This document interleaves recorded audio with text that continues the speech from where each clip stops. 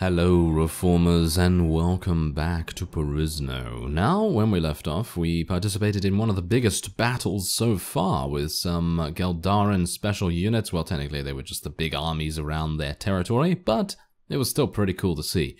Anyway, we have now, of course, as in the previous episode, we walked all the way from the forests of Elentor, and we have now arrived. Well, technically we've been here for a while. I've fought a number of parties, not too many, about 2, 3, and it's really difficult actually to find these Sandstalkers, because every single time you find one, they're just fast enough to sort of stay a little bit ahead of you, and then as soon as they get, you know, further away from their original sort of starting area,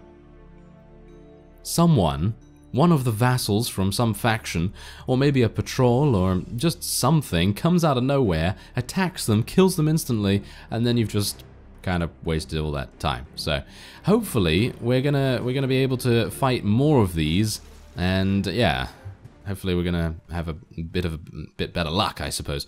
Now, I have gained a nice weapon. I gained this sword in the previous battle that I partook in, so it was pretty good, you know, it's pretty good. It's an okay weapon. It's got 31 cutting damage, which is 3 less than the two-handed that we previously acquired, but I felt like maybe it was a little bit better because it was one-handed and I could also use a shield at the same time, so I thought, yeah, okay, fine, let's just go with that. And hopefully it's going to, you know, make a good deal of difference to our survivability, I'm hoping.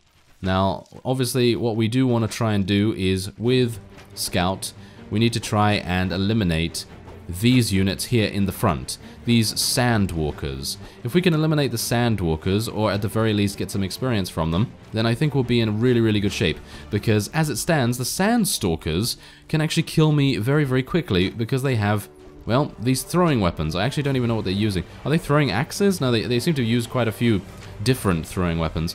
Unfortunately, I am missing most of the time. I did kill some. Didn't I kill 2 or something? 2 is probably not the best, but it's alright. It's alright, because we can get these refugees and we can get these farmers and so on and so forth, and they do become glory-seeking men, which I believe level up into units that have blunt weapons. So if we can rescue a number of farmers, then we might be able to, you know, have a pseudo ransom-taking, brokering, slave-trading sort of thing going on, which would actually be pretty cool. Now, I don't know whether, yeah, that's the thing, I don't know whether to impose any kind of armor limit on myself or not. I think that might be a bit too far, considering we are playing Perisno, and Perisno is very difficult as it is. I mean, obviously that's actually a pretty nice two-handed saber, but as you can see, I'm using an old saber. It is one-handed. I'd actually like something that can either crush through blocks, which I highly doubt we'll be able to use, because usually that is going to be consisting of a two-handed weapon of some sort in Perisno. Or maybe something that can have a bonus against shields. I think we might be able to do that. That would probably be the most likely thing. Now, I've just been walking around this Sandwalker den for the most part, and there, as you can see, there's actually a number of tracks in that direction, because, yeah, the Draharans have kind of been cracking down on the Sandwalkers in this area. Alright, so we're in the dark, and yeah, as you know, I really don't like fighting in the dark, but the last time I waited for the day to come, there was many reasons why we probably shouldn't do that in Perisno, because even though I may like the daytime, because I can actually see things, yeah, the main problem is, of course, once again, random, really powerful parties. Hilariously enough, there was I actually spotted some Elentoran elites in this area. I have no idea why the elites are all the way here. I mean, they are technically, you know, from the forest, so I don't know why they would be in the desert. It's really crazy. Shoot him in the kneecap. Yeah, apparently yeah, there we go. Apparently shot him in the knee. Yes. That was completely by accident, hilariously enough. Oh well, there we go. So, we are, yeah, we're just going to continue taking these. I'm not entirely sure if I want to continue taking these, because obviously, you know, it would be kind of nice to perhaps have well, I don't know, really. I mean, I'm going to have quite a few different ones, obviously, quite a few different neutral units, but obviously the one thing that I want to do is, if I have enough money, I'm actually going to use that, I think. I think that looks a little bit better and might give us a little bit more protection, I suppose. Doesn't it? Yeah, it gives us a little bit of head armor, which I suppose does come in mighty handy. But yeah, anyway, as I said, I think I probably want to try to get some of the mercenary units from the mercenary guilds. Obviously, we're going to try and do that because you can customize the armor and weapons of those guys, and I think it would be pretty cool to have our own completely customized army. So if I can do something in regards to... oh, what's that over there? They're moving a little bit too fast for my liking. But yeah, if I could do something in regards to that, then that would be fantastic, because I think those guys actually would be probably some of the best we can get, some of the best units, maybe if not the best units, and they might actually be pretty good in terms of our wages as well. I'm actually unsure about that, so I'm going to have to check to see. Oh, right. Okay, so let's just, wait a minute, let's just have a look and see. Draharan Spearmen, they shouldn't be too bad, so let's actually try this. This is the first time we're doing a battle that is sort of on evil terms. Yes, no, even terms. Yeah, we're gonna be trying to do that, because obviously mostly what I've been doing is just attacking people that are a little bit lower in units than us, and usually that makes a good deal of sense, because obviously you don't want to be outnumbered, do you? You don't want to be outnumbered, but I suppose it could pay off relatively good if we are able to capitalize on it. Obviously my shooting skills are pretty awful at the moment. I'm actually hitting things. I'm actually kind of surprised. Oh well. Maybe I can hit a couple more. Can I? Maybe? Just kill the sandwalkers, please. Kill the sandwalkers. Yes. I actually did hit one of them, I think. There we go. Yep, there we go. We got a kill. Amazing. And I headshot one of... whoops. I'm terribly sorry. Yes, terribly sorry about that. Well, that's amusing. Okay, so now I'm going to need to go into battle. And this is not very good for me, because I don't have any power strike. And, ooh, there we go. I actually did some damage to that guy. I'm pretty surprised about that, because these guys... they actually have pretty decent armor, and when I tried attacking with my two-handed weapon in a previous fight, basically, yeah, things didn't go too well. I was able to do about 5 damage maximum. I don't know why, because they were sandstalkers, so, they shouldn't have the best armor, should they? Well, never mind. I think that's fine. Now, what is amusing, as we pick up a new saber, yes, a new saber. Is that actually better than what I have? It is. Remarkably better, actually. So we're going to be taking those, taking these, taking all of these. Thank you very much. And then we're going to be... oh yeah, apparently leveling to 6. That's fantastic. Okay. So yeah, otherwise, what we want to try and do is also... our weekly cost is crazy. Our weekly cost is absolutely crazy. But yeah, we're going to obviously have to... repay our debt, and we're actually pretty close to doing that, so I'm quite happy with that. Let's go for volunteers. Wait, what do they become? Bounty. Yes, there we go. That's what we want. We want them to become bounty hunters, because as far as I'm aware, they do become... what is it now? They do become, well, blunt weapon users. That's it. They become blunt weapon users, and I thought that might be pretty good. And they are on mounts, which is obviously going to make a huge difference to us, so... yeah, I think that should be good. During today's training, you were accidentally injured. Oh. Oh, did I take damage? Yeah, I think I took a little bit of damage. Alright, so let's... do I actually have prisoners? I have 1 prisoner. That is... it's probably not even worth it, is it? Well, never mind. Let's just go and sell all of this. Yes. Ooh, lovely money. Very, very lovely money. I wasn't able to get too much loot from the previous bands that I fought, because they were just so small, so they would give me 2 to 3 items each. So it really does pay off to fight a bigger band. I'm going to be keeping this horse in our inventory so that we can move a little bit faster, and we're just going to, buy a little bit of extra food as well. And should I just see if the Guildmaster maybe has a quest? Yeah, okay, fine. I'm gonna try it. But I highly doubt we'll be able to do it, because no doubt these guys are either going to be killed really, really easily by someone in the area. We still have 2,688, by the way. Yeah, there you go. The troublesome bandits have been eliminated by another party. Yes, of course they have. I mean, really. Yes, it's absolutely hilarious in Perisno. If you need a bandit party killed, then just play Perisno, because Perisno is crazy with the amount of really, really big parties that will engage anyone. They will engage anyone. They will engage, you know, bandit parties with 5 people in it, and they'll also probably engage, you know, higher levels as well, but I guess they're more than likely to run away from those. Okay, so I do know that there are Sakar bandits in this area, or there at the very least should be. I'm hopeful that there will be, because I'd like to get some more renown. I do have 137 at the moment. I don't know how much the princess has, which is obviously going to be a bit of a problem, because we need to get maybe more than her? I actually have no idea how that works, to be honest. I have only before married, I think, twice? Maybe 3 times in the entire time that I've been playing Mount and Blade, so obviously I'm a little bit rusty when it comes to the... Ah, there's a Sakar camp. When it comes to the intricacies surrounding marriage. I do know that you need 20 relation, but obviously I've never really married a vassal. So this is going to be pretty interesting to find out what's actually going on. Alright, so 6 point... Wow, they're moving very fast. This is very irritating. And... Oh, yeah. That's exactly what I mean. As soon as you're chasing some guys, someone just comes out of nowhere and then it's just like, surprise! And they just take them out. So what I'm going to do is I'm just going to stay in this area. Hopefully we'll be able to find some. I mean, that's the thing. We can find them. We just can't catch them. Oh, wow. Okay, whoa, sheesh.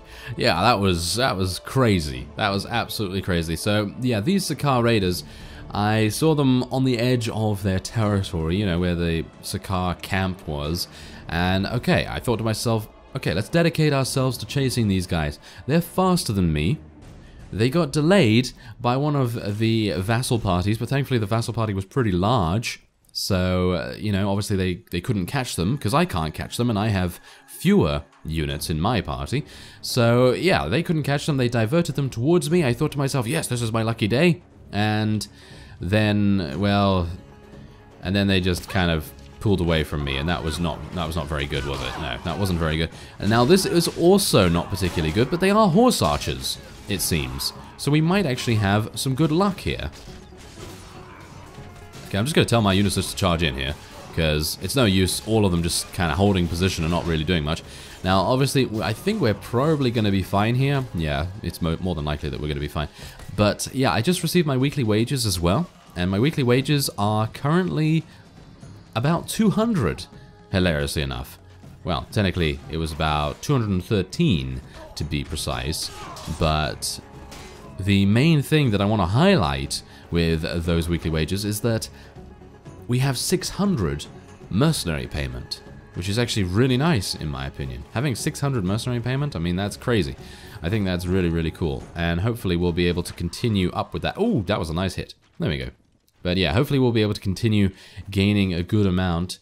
Now, I also have to report that the Lord, or should I say the Liege, of the Geldarans has been taken prisoner, apparently.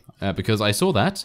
He's been taken prisoner by the Elentor, and I would expect the Geldarans to be eliminated relatively soon as a result, because he is the biggest force that they have. You know, he's the strongest that they have, and if he's been taken prisoner, then I can only assume there have been some rather epic battles going on.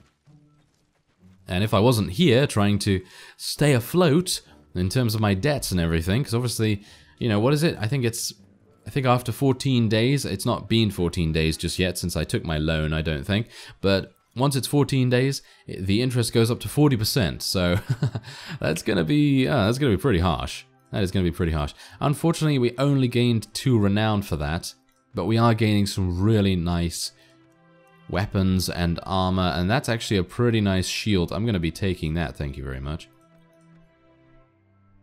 The helm is not as good, the bow is obviously not as good, we'll just take all of that, thank you very much. Alright, so we're doing okay. There are some deserters down here, which I actually thought might be pretty nice as well, but as you see, this is where I spotted them, right? We went over here, and then there was a vassal around this area, and then he chased him off into this direction, and then I thought, yes, okay, we can get him, and then he went this way again. So, hilarious, I don't even know. Don't even know what's going on with those guys, but yeah. Now this is also Draharan Patrol, stay away please. Thank you. They are moving at 7.0 though. I don't think I'm going to be able to catch these guys. I think it's going to be absolutely impossible. How are these guys moving at 6.9? I guess they just have a really high pathfinding skill, and I technically don't. So it might be an idea for us to level up some pathfinding, or at the very least, to get a companion that has more pathfinding. Alright, so we're going to go for more charisma, and we're going to go for persuasion, of course. And we're going to level up our one-handed, because apparently we're going to be using one-handed weapons instead. So yeah, that guy is just going to walk off into the sunset. I'm just going to allow him to go, because that's very annoying. And how much money do I have now? I have 2,600. I have almost enough to pay off our debt. Ugh. Maybe I can sell a couple of things, and maybe that would make the difference. Yeah, maybe. Okay, let's just see here. Yeah, 317. Just about. Hilarious. That's not enough. That is not enough. Okay, well, what I'm going to have to do is do a little bit more off-screen. I'm going to have to fight some more, and... Oh, wait a minute. Okay, I think, actually, what we're going to do is instead... Wait a minute, where am I? I don't want to walk into a really, really large bandit party or something. But yeah, what we're going to do is...